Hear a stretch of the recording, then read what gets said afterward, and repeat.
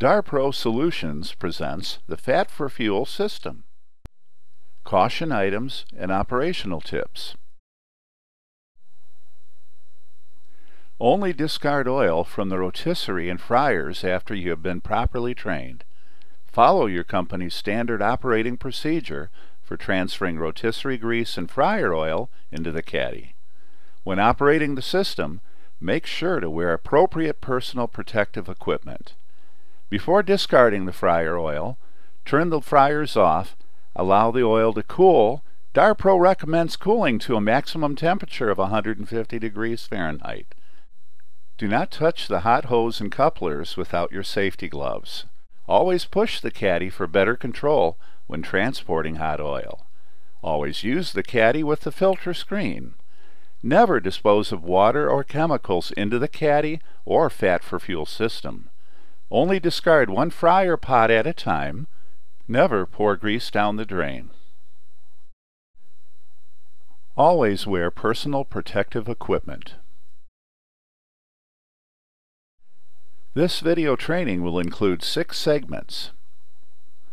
Discard rotisserie grease, caddy heater, discard fryer oil, transfer grease or oil to the Fat4Fuel system, clean and store the caddy, and troubleshooting tips.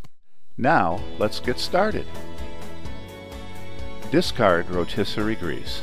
When discarding rotisserie grease from the oven catch pan to the caddy, ensure your work area is free of obstacles and be careful not to spill. Place screen in caddy.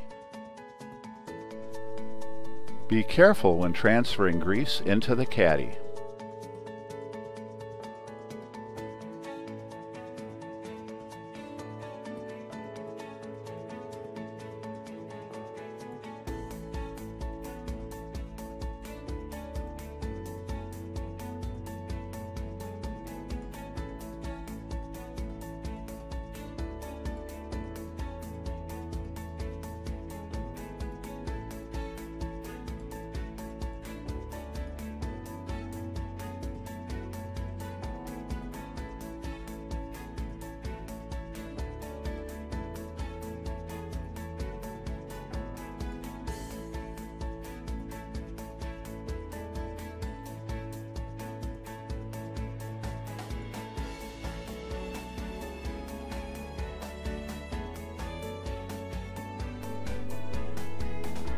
Put the caddy lid on before transporting.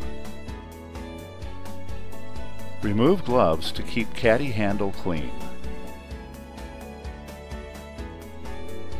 For better control, always push caddy, never pull it.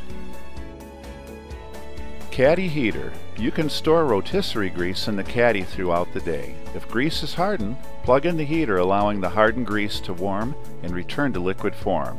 Now the grease is ready to be transferred to the Fat4Fuel system. Caution: do not plug the heater in when the caddy is empty. Plug in cord at the base of the caddy. Plug cord into outlet. Light indicates heater is activated. Once grease is liquid, unplug the heater. The grease is now ready to transfer to the Fat4Fuel system. Discard fryer oil. Place screen in caddy. Turn fryer off and allow oil to cool. When ready, drain oil into the filter pan. Attach the rinsing wand.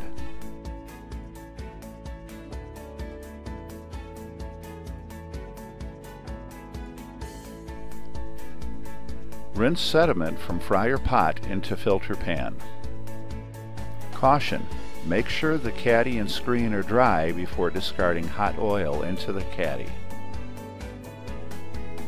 Transfer oil into the caddy using the rinsing wand.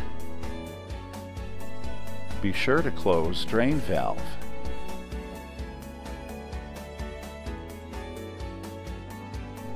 Transfer grease or oil to Fat4Fuel system.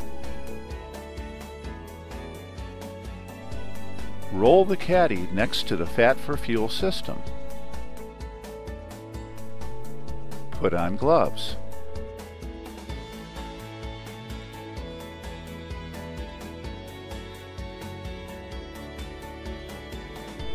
Swing overfill pipe over the caddy.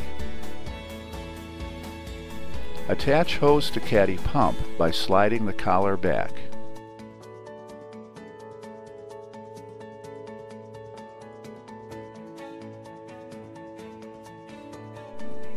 Plug caddy cord into wall outlet. Push the green on button to transfer oil. The pump timer is set for 3 minutes. If caddy empties before motor shuts off, you can turn the motor off by pushing the red off button. Put gloves on before detaching the hose from the pump. The fitting will be hot.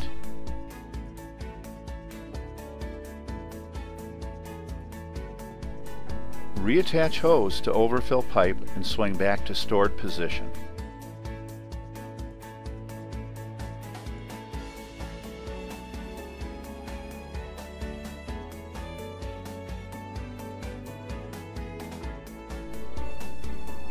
Unplug the caddy.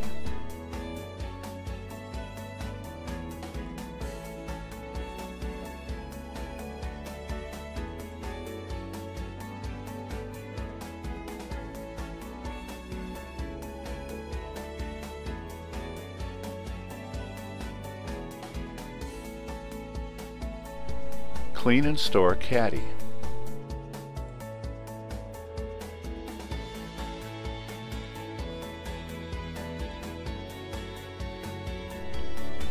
Rinse and dry screen. Avoid sharp utensils.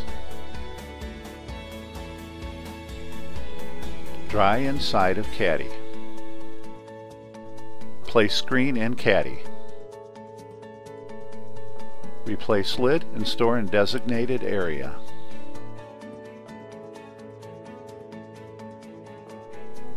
Troubleshooting tips. If motor does not turn on, make sure cord is clean and secure.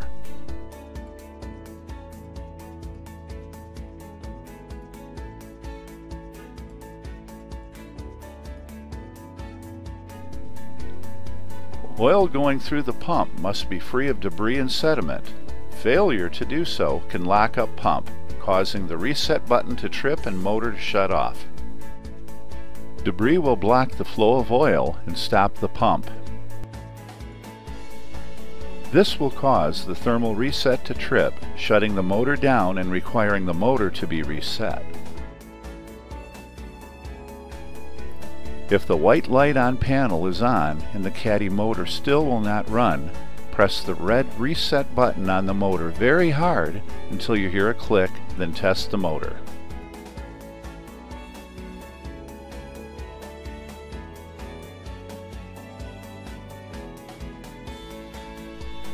This concludes your video training on the Fat4Fuel system. For service or technical support, call 1-855-DAR PRO 1.